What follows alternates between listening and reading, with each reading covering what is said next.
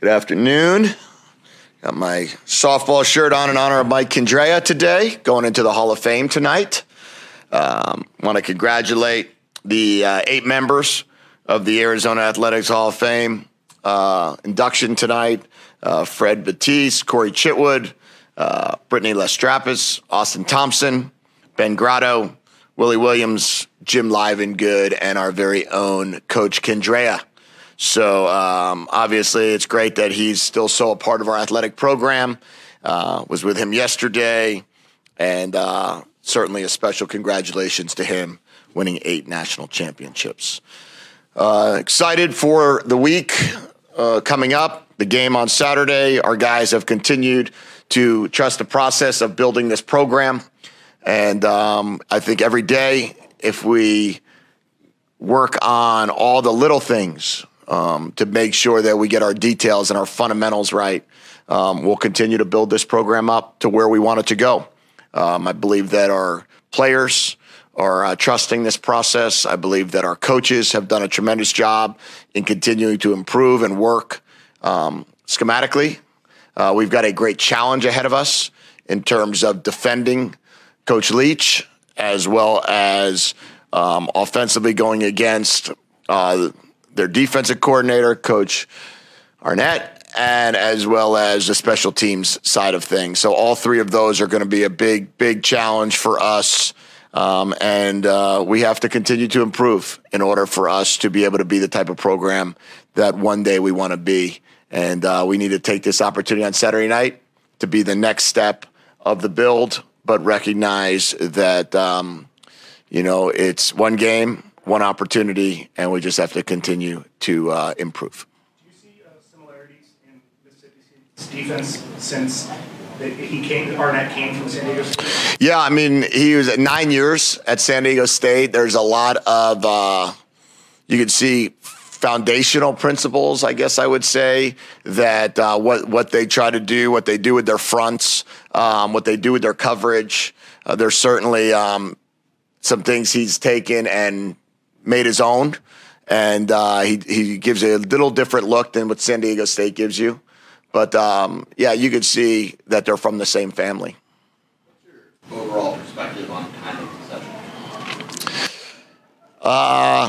I think that time of possession helps the defense. That would be my overall feeling of time of possession is if offensively you're holding the ball, you're able to keep the defense off the field, which is good.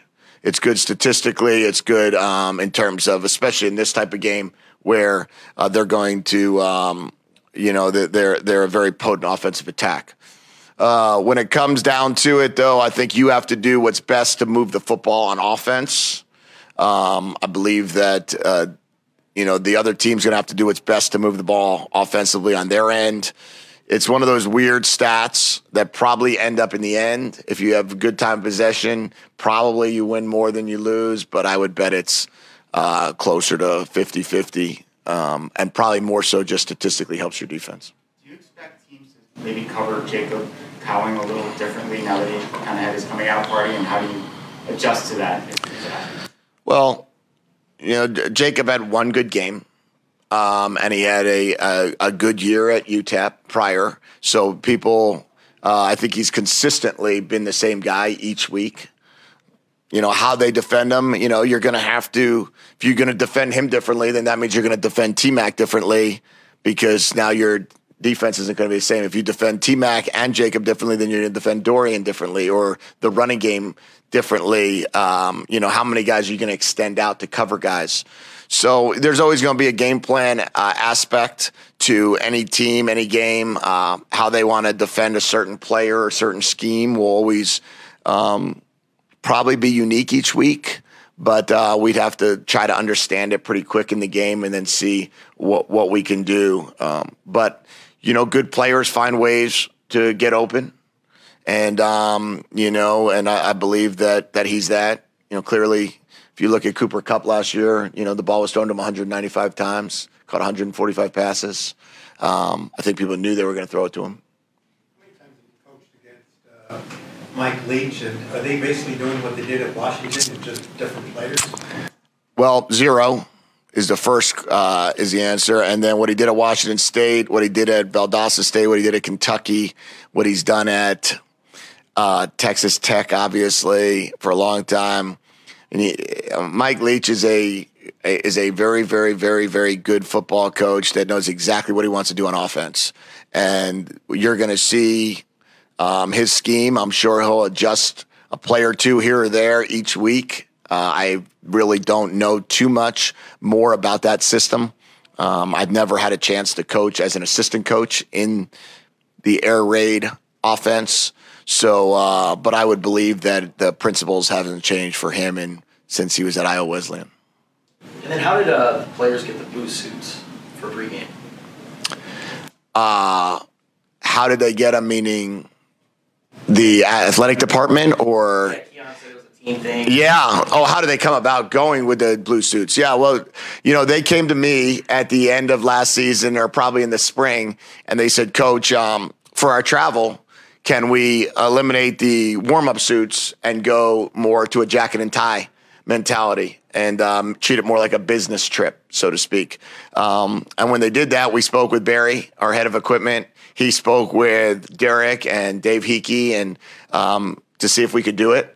And a lot of teams do it across the country, and they were all for it. They felt great about it. All of our kids got measured, tailored up, and we gave them a bunch of selections in regards to ties, but we wanted to keep it pretty uniformed in regard to the suits, and that's what they asked for. That was the players all the way, our leadership council, our captains, and that's what they wanted to do. Not just one game, but who have you heard from after the win? Did you hear from Teddy Bruschi? Anybody else call up to congratulate you or comment? Yeah, I mean, there's going to be a lot of people that text and call and after each game, win or lose. I think that there's a lot of guys invested in this build, and there's a lot of guys that want to be that cheer hard for Arizona football. And I appreciate all of those people. Obviously, Teddy is very invested. So I speak with Teddy every week. And he's a great, great ally to the program, a great part of our program, as are so many others that have helped us along the way and invested in our program and want to see this build occur and want to see us continue to get better every day.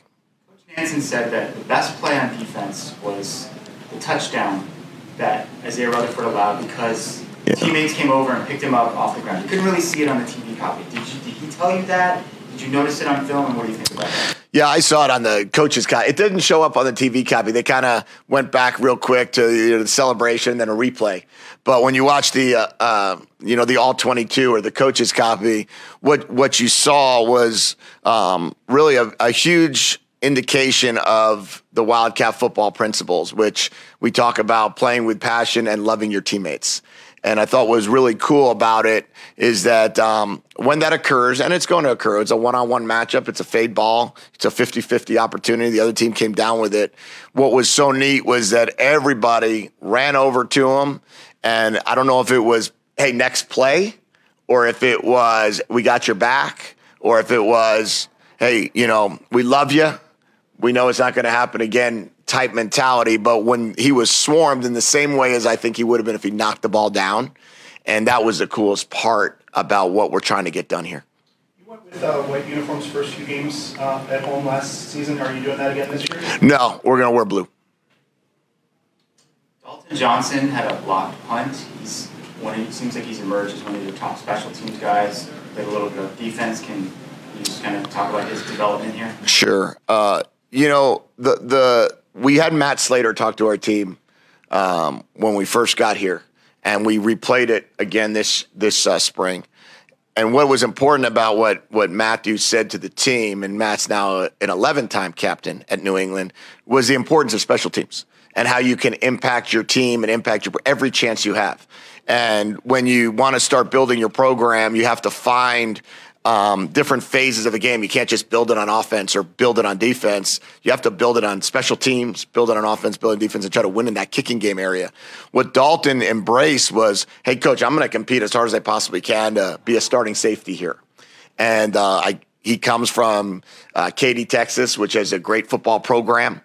Had a great chance. He was a true freshman last year and really embraced the grind of working hard, but he also embraced the opportunity to impact the game with the kicking game. And this off season and with Coach Pow Pow, he spent the extra time of saying, hey, if I'm not the starting safety right now, if I'm backing up Christian Young, how can I help the team still? And that mentality is what you ask for. And you could see it in reflection in the way he played that first game on the punt block. But it was also he made a tackle and kickoff coverage. He had the highest production, and we gave him a game ball for his special teams.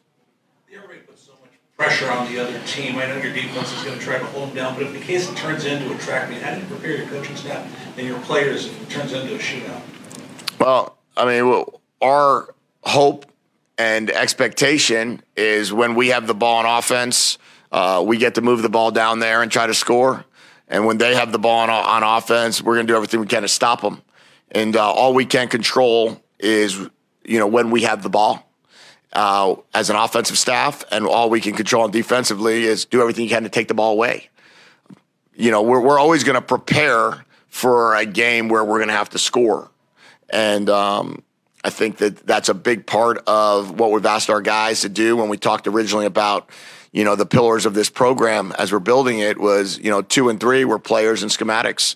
And as we're continuing to, build up our players and get them to become better fundamentally sound and better at their jobs, our coaches, as we continue to look at ways to move the football or prevent them from moving the football, it's all going to come back to, that culture of, hey, you got to trust this process. You got to play the next play regardless of the score. Can I follow up? What's your message to the defensive backs? Because they're going to be under the gun pressure constantly this entire game. Have fun, compete, trust the process, play the next play, and play it with passion. What did Tanner McLaughlin show you guys to earn the role that he played against San Diego State?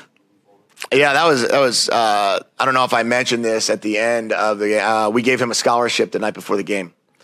We were able to announce to the team we had one scholarship available, and we were able to give it to him on that Friday evening.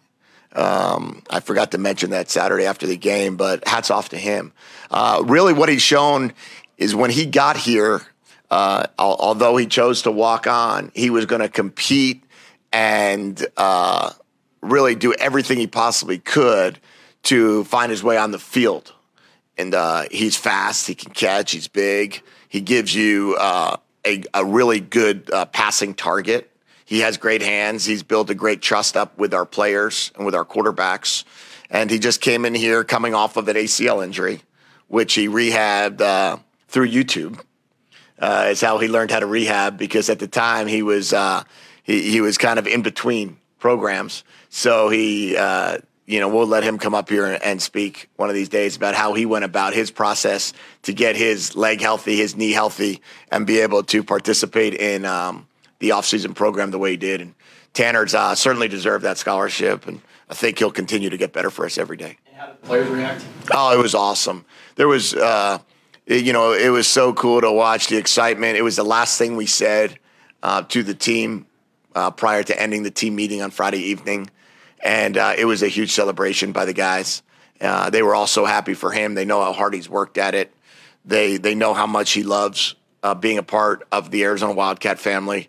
And the kids have really done a great job of embracing him, and they were really excited for him. We didn't get a chance to ask Jaden after the game, but what has his process been like this week, considering he's going up against the coach where he committed to play for? He's been the same guy as he was last week. Worked very hard at practice, prepared well so far, has a really good understanding of the game plan. We've put in first and second down and third down at this point. We'll put in the red area today, and has done a really good job of understanding what we want of him, being a great leader. But I think we'll see from Jaden throughout, his time here over the next few years and few weeks and few games that he's going to be the same guy every day, I believe. He certainly has shown that. And I think his leadership qualities and leadership skills is not going to change. He's going to be every day showing up to work and being his guy, being the type of guy he is. Speaking of Jaden, after the game, he quickly pointed to a couple plays he wanted back. Is he as critical as any other quarterback he's worked with? Is he more critical of himself? What's his kind of validate his mistakes, or if it's like you do over again? The best quarterbacks that I've been around are the ones that, will look deep inside and figure out what they need to do to get better. Coach Doherty has done a great job of instilling to him there's always an opportunity to improve. And you can look at the plays you made, and did you make them at the best, at the highest level? Could you have done something better even on the plays that we scored a touchdown on, or even at the plays that you completed down the field? And then the plays you didn't make, the ones that he was referring to, those 5 or 6 plays he would like back, I guess is probably the quote that was used. I hope that they all dig deep every time. And as coaches, we do that. I believe that it's my job as the head coach to be extremely critical of myself and look back on every play call and see what I could do better, hold our assistant coaches to that same standard, ask them to hold me to that standard. And then it's great when your leaders and your captains and your starting quarterback can have that same standard.